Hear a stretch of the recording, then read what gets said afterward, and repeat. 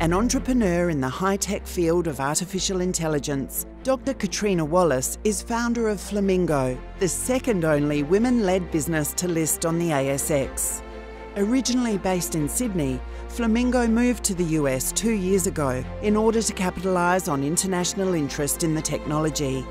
The company's unique product is a ROSIE, a cognitive virtual assistant that helps improve online sales conversion rates.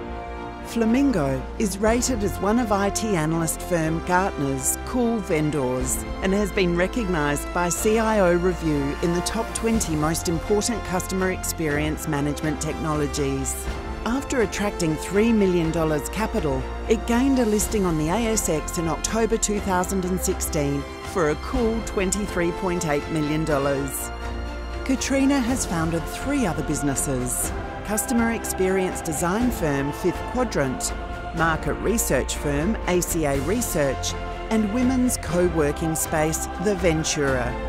She's also founder of 3 philanthropic funds: Indigo Express Fund, which funds Indigenous literacy; Kids in Philanthropy, which mobilises children to have a broader social consciousness and fund children in need; and Out and Up, an employment program for women prisoners, refugees and asylum seekers. In addition, Catriona is an author and a proud mother of 5.